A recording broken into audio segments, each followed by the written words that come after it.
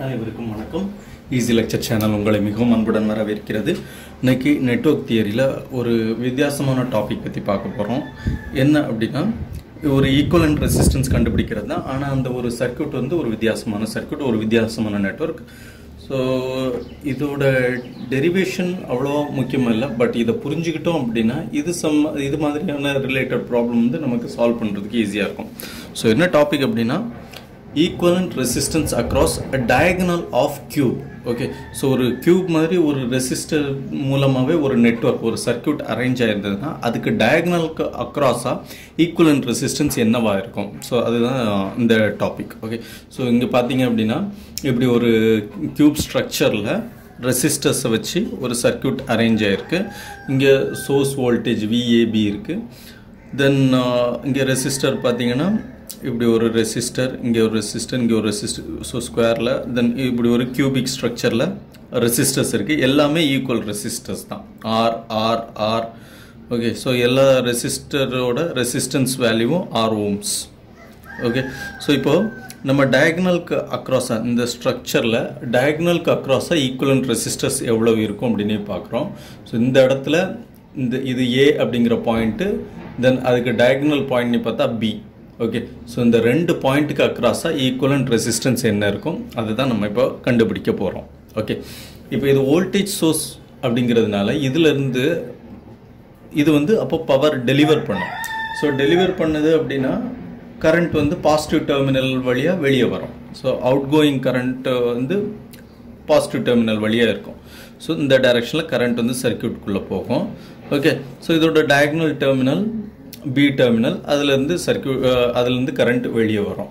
Okay, so இப்போது இதுவும் இந்த வோல்டேஜ் சோர்ஸில் நெகட்டிவ் டெர்மினலுக்கு கனெக்ட் ஆகிருக்கிறதுனால இங்கே எவ்வளோ கரண்ட் போகுதோ அதே கரண்ட் தான் இங்கேருந்து வெளியே வரும். ஓகே, ஸோ இப்போது இந்த கியூபுக்குள்ளே கரண்ட் எப்படி டிஸ்ட்ரிபியூட் ஆக போகுது அப்படிங்கிறத பற்றி பார்ப்போம். ஓகே, ஸோ இதில் ஏ அப்படிங்கிற பாயிண்ட் இருக்குது, அதுக்கு கரண்ட் இன்புட் கரண்ட் வருது. ஓகே, ஸோ இதிலேருந்து எதெல்லாம் ஈக்யூ டிஸ்டன்ஸில் இருக்கிற ரெசிஸ்டர்ஸ்னு பார்ப்போம். எந்த பாயிண்ட்லாம் ஈக்குவல் டிஸ்டன்ஸில் இருக்குது அப்படின்னு பார்ப்போம். இந்த ஏ அப்படிங்கிற பாயிண்ட்லேருந்து இ அப்படிங்கிற பாயிண்ட்டுக்கு நடுவில் ஒரே ஒரு ரெசிஸ்டர் இருக்குது. ஏ அப்படிங்கிற பாயிண்ட்லேருந்து சி அப்படிங்கிற பாயிண்ட்டுக்கும் நடுவில் ஒரே ஒரு ரெசிஸ்டர் இருக்குது. அப்புறம் ஏ அப்படிங்கிற பாயிண்ட்லேருந்து டி அப்படிங்கிற பாயிண்ட்டுக்கு நடுவுலையும் ஒரே ஒரு ரெசிஸ்டர் இருக்குது. ஓகே, ஸோ அப்போ நம்ம என்ன சொல்லலாம், இடிசி இந்த மூணு பாயிண்ட்டும் ஏ அப்படிங்கிற பாயிண்ட்லேருந்து ஈக்குவல் டிஸ்டன்ஸில் இருக்குது. அப்போ இந்த மூணு பாயிண்ட்டும் சிமெட்ரிக் அப்படின்னு சொல்லலாம். ஸோ அது மட்டும் இல்லாமல் இப்போ இந்த பி டைரக்ஷன்லேருந்து பார்ப்போம். ஓகே, ஸோ இந்த பி அப்படிங்கிற ஒரு காமன் பாயிண்ட்டுக்கு ரீச் ஆகிறதுக்கு ஈக்கு எவ்வளவு ரெசிஸ்டர்ஸ், எத்தனை பாத் வழியாக க்ராஸ் ஆகுதுன்னா E2H H2B, அதே மாதிரி E2G G2B. ஓகே, தென் அதே மாதிரி இங்கே டிக்கு பார்த்தோம்னா டியும் D2H H2B, D2F F2B. அதே மாதிரி C2G சிலேருந்து பார்த்தோம்னா C2G G2B, C2F F2B. Okay, so இதில் இன்கமிங் பார்த்தும் ஈக்குவல் டிஸ்டன்ஸ், அது மாதிரி பி அப்படிங்கிற அந்த டெர்மினல்லேருந்து பார்க்கச்சுலையும் இதெல்லாம் ஈக்குவல் டிஸ்டன்ஸில் இருக்கிறதுனால இந்த இடிசி இந்த மூணு பாயிண்ட்டும் ஈக்குவல் டிஸ்டன்ஸ் பாயிண்ட்னு சொல்லலாம். அப்படி இல்லைன்னா சிமெட்ரிக் பாயிண்ட்ஸ் அப்படின்னு சொல்லலாம். ஓகேவா, இதே மாதிரி பி டெர்மினல்லேருந்து பார்க்கச்சுல ஹெச்ங்கிறது நடுவில் ஒரு ரெசிஸ்டர் இருக்குது, ஜிக்கும் நடுவில் ஒரு ரெசிஸ்டர் இருக்குது, எஃப்க்கும் நடுவில் ஒரு ரெசிஸ்டர் இருக்குது. ஓகே, ஸோ ஹெச்லேருந்து ஏக்கு எவ்வளோ டிஸ்டன்ஸ் ஆகுதோ அதே தான் ஜிலேருந்து ஏக்கும் ஆகுது, எஃப்லேருந்து ஏக்கும் ஆகுது. அதனால நம்ம என்ன சொல்லலாம்னா HGF இந்த மூணு பாயிண்ட்டும் கூட அதே மெத்தட் படி சிமெட்ரிக் பாயிண்ட்ஸ் அப்படின்னு சொல்லலாம். அதனால இதெல்லாமே EQ potential points. Okay, so EDC ஒரு ஈக்யூ பொட்டென்ஷியல் பாயிண்ட், அதே மாதிரி HGF EQ potential points. Okay, so ஏலேருந்து current ஐ அப்படிங்கிற கரண்ட் வந்து உள்ளே போகுது சர்க்யூட்குள்ளே. ஓகே, ஸோ ஏ அப்படிங்கிற பாயிண்டில் ஐ அப்படிங்கிற கரண்ட் வந்து ரீச் ஆகுது. தென் இடிசி அப்படிங்கிற மூணு பாயிண்ட்டுமே ஈக்குவல் டிஸ்டன்ஸில் இருக்குது. அப்போ அந்த ஸோ மூணுத்துக்கும் நடுவில் ரெசிஸ்டன்ஸ் எவ்வளவு இருக்குது அப்படின்னா, ஏலேருந்து இ வரைக்கும் ஒரு ஆர் ரெசிஸ்டர், ஏலேருந்து டி வரைக்கும் ஆர் ரெசிஸ்டர், தென் ஏலேருந்து சி வரைக்கும் ஆர் ரெசிஸ்டன்ஸ். அப்போ மூணு பாயிண்ட் ஈக்குவல் டிஸ்டன்ஸில் இருக்கிற 3 பாயிண்ட்ஸ்க்கும் அந்த ஏலேருந்து போகக்கூடிய கரண்ட் வந்து 3ஆக டிவைட் ஆகும். ஸோ I/3 அப்படிங்கிற வேல்யூவில் டிவைட் ஆகும்.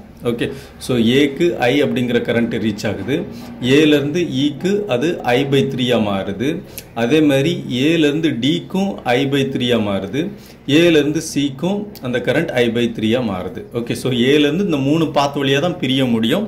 அப்போது மொத்த கரண்ட்டை டோட்டல் இன்கமிங் கரண்ட் 3ஆக பிரியுது. ஸோ I/3ல பிரியுது. ஓகே, ஸோ இங்கே ஈலேருந்து பார்த்தோன்னா ஈலேருந்து ஹெச் ஈக்குவல் டிஸ்டன்ஸில் இருக்குது, ஈலேருந்து ஜி ஈக்குவல் டிஸ்டன்ஸில் இருக்குது. இந்த 2 பாத் வழியாக இந்த I/3 கரண்ட் வருது இல்லையா, இந்த I/3 கரண்ட் வந்து இந்த 2 பாத் வழியாக மறுபடியும் 2ஆக பிரியும். அப்போ ஹெச்க்கு I/6 அப்படிங்கிற கரண்ட் வரும், அதேமாதிரி ஜிக்கும் I/6 அப்படிங்கிற கரண்ட் வரும். எதுலேருந்து? ஈலேருந்து.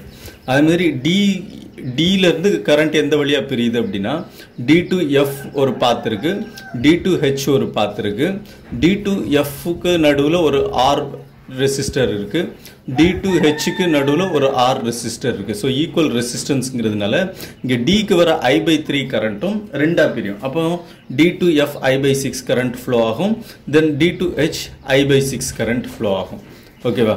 அதே மாதிரி தான் சிக்கு ஏல வந்து I/3 கரண்ட் வருது, சியிலேருந்து 2 பாத் ஃபாலோ ஆகுது, C to F ஒரு பாத், C to G ஒரு பாத். C to Fல என்ன ரெசிஸ்டர் இருக்கோ அதே ரெசிஸ்டர் தான் C to Gலையும் இருக்குது. ஓகே, C to G அதுலேயும் R அப்படிங்கிற ரெசிஸ்டர் தான் இருக்குது, இதோட resistance value R. Okay, so இப்படி இருக்கிற பட்சத்தில் இங்கே வர்ற கரண்ட்டும் ஈக்குவல் கரண்ட்டாக பிரியும். ஓகே, ஈக்குவல் 2 கரண்ட்டாக பிரியும். So I/6 C to F ஒரு I/6, C to G ஒரு I/6. ஓகே, இப்போது ஹெச் பாயிண்டில் எதெல்லாம் இன்கமிங் கரண்ட்னு பார்ப்போம். ஹெச் பாயிண்டில் ஈலேருந்து ஒரு கரண்ட் இன்கமிங் கரண்ட் I/6 அப்படிங்கிற இன்கமிங் கரண்ட் இருக்குது. ஹெச்சில் டியிலேருந்து வரக்கூடிய ஒரு இன்கமிங் கரண்ட் இருக்குது, இது ஒரு I/6, இது ஒரு I/6. அப்போ ஹெச்லேருந்து அவுட் கோயிங் கரண்ட் வந்து I/3, H to B ஒரு I/3 வரும். அதேமாதிரி G அப்படிங்கிற பாயிண்ட்டுக்கு ஈலேருந்து வரக்கூடிய ஒரு I/6 கரண்ட் இருக்குது, சிலேருந்து வரக்கூடிய ஒரு I/6 கரண்ட் இருக்குது. அப்போ ஜிலேருந்து அவுட் கோயிங் கரண்ட் பார்த்தா I/6 ப்ளஸ் I/6 I/3 வரும். அப்போ G to Bயும் I/3 current flow ஆகும். அதேமாதிரி எஃப்க்கு சிலேருந்து வரக்கூடிய ஒரு I/6 கரண்ட் இருக்குது, டிலேருந்து வரக்கூடிய ஒரு I/6 கரண்ட் இருக்குது. அப்போ எஃப்லேருந்து out going current towards B வந்து I/6 ப்ளஸ் I/6 I/3 ஆகும். இப்போ பிக்கு அப்படின்னா ஹெச்லேருந்து வரக்கூடிய ஒரு I/3 கரண்ட், ஜிலேருந்து வரக்கூடிய ஒரு I/3 கரண்ட், எஃப்லேருந்து வரக்கூடிய ஒரு I/3 கரண்ட், 3 ஆட் பண்ணால் I கரண்ட் அவுட் கோயிங் கரண்ட்டாக ஃப்ளோ ஆகும். ஓகே, ஸோ இந்த சர்க்கியூட் வந்து இப்படி தான் கரண்ட் டிஸ்ட்ரிபியூஷன் நடக்கும். ஓகே, ஸோ இப்போ நம்ம சேம் கரண்ட் இந்த சேம் நோட் ஈக்குவல் டிஸ்டன்ஸ் நோடெல்லாம் இந்த ஸ்ட்ரக்சரில் இப்படி மாற்றிடலாம். ஓகே, ஸோ இந்த ஸ்ட்ரக்சரில் கொண்டு வந்துடலாம். அந்த கியூப் அரேஞ்ச் ஆகிருக்கிற ரெசிஸ்டர்ஸ்லாம் எப்படின்னா ஐங்கிற கரண்ட் ஏ டெர்மினலுக்கு வருது, ஏலேருந்து சிக்கு ஒரு ஆர் ரெசிஸ்டர் இருக்குது, டிக்கு ஆர் ரெசிஸ்டர் இருக்குது, ஈக்கு ஒரு ஆர் ரெசிஸ்டர் இருக்குது. ஸோ இங்கேருந்து வரக்கூடிய கரண்ட் I/3 புரியுது. சிலேருந்து எஃப்க்கு ஒரு பாத், சிலேருந்து ஜிக்கு ஒரு பாத். அதேமாதிரி டிலேருந்து ஹெச்சுக்கு, டிலேருந்து எஃப்க்கு, இலேருந்து ஜிக்கு, இலேருந்து ஹெச்சுக்கு. ஓகே, ஸோ இந்த எஃப் ஜி ஹெச்எல்லாம் இருக்குல்ல, இங்கே இந்த 2 எஃப் இருக்கு இல்லையா, இந்த 2 எஃப்பும் ஒரே எஃப் குறிக்குது, இந்த 2 ஜியும் ஒரே ஜி தான், இந்த 2 ஹெச்சும் ஒரே ஹெச் தான். ஓகே, ஸோ இதுலேருந்து வரக்கூடிய I/6 ஆட் ஆகி இங்கே I/3 ஆயிரும். தென் அதே மாதிரி 2 ஜிலேருந்து வரக்கூடிய I/6 ஆட் ஆகி I/3 ஆயிரும். ஓகே, தென் 2 ஹெச்லேருந்து வரக்கூடிய I/6 ஆட் ஆகி I/3 ஆயிரும். ஓகே, ஸோ இந்த 3 I/3 கரண்ட்டும் பி டெர்மினலில் I கரண்ட்டாக வெளியே போகும். ஓகே, ஸோ அப்போது இங்கே ஈக்குவலன்ட் ரெசிஸ்டன்ஸ் R/3, இங்கே ஈக்குவலன்ட் ரெசிஸ்டன்ஸ் R/6, இங்கே ஈக்குவலன்ட் ரெசிஸ்டன்ஸ் R/3. இப்போ KVL இங்கே அப்ளை பண்ணோம்னா -VAB plus I/3 into R plus I/6 into R plus I/3 into R equal to 0. அப்போ R equivalent என்ன? VAB divided by IAB, that is equal to R/3. So இங்கே ஐயை காமனாக வெளியே எடுத்துட்டோம்னா VAB right hand side கொண்டு போனால் நமக்கு இப்படி ஒரு ஈக்குவேஷன் கிடைக்கும். VAB divided by I, that is equal to VAB divided by IAB, that is equal to R/3 plus R/6 plus R/3, R/3 plus R/6 plus R/3 இப்படி கிடைக்கும். r by 3 plus r by 6 plus r by 3 r by 3 plus r by 6 plus r by 3 இதை நம்ம solve பண்ணோம் அப்படின்னா 5 by 6 into r ohms. Okay, so equivalent resistance across the diagonal of the cube வந்து என்ன value அப்படின்னா equivalent resistance equal to 5 by 6 into r ohms. Okay, so இந்த மாதிரி இன்னும் ஒரு ரெண்டு செட் இருக்கு. equivalent resistance across edge of the cube நம்ம டிஸ்கஸ் பண்ண போறோம் அடுத்த வீடியோல. தென் அதுக்கு அடுத்த வீடியோல equivalent resistance across diagonal of face of cube. Okay, so இதெல்லாம் டிஸ்கஸ் பண்ணி இது வந்து நமக்கு இந்த டெரிவேஷன் இது எப்படி வந்தது அப்படின்னு புரிஞ்சுக்கிட்டோம்னா நமக்கு சர்க்யூட்டும் சால்வ் பண்ணுறதுக்கு ரொம்ப ஈஸியாக இருக்கும். அதே மாதிரி இந்த வேல்யூவை நமக்கு இந்த மாதிரியான ஸ்ட்ரக்சர் வரக்கூடிய டைமில் டைரெக்டாக நம்ம அப்ளை பண்ணுறதுக்கு ரொம்ப ஈஸியாக இருக்கும். ஓகே, ஸோ இந்த வீடியோ பற்றின கருத்துக்களை நீங்கள் கமெண்ட் பாக்ஸில் தெரிவிங்க. அதாவது டவுட் இருந்தாலும் மறக்காமல் மென்ஷன் பண்ணுங்கள்.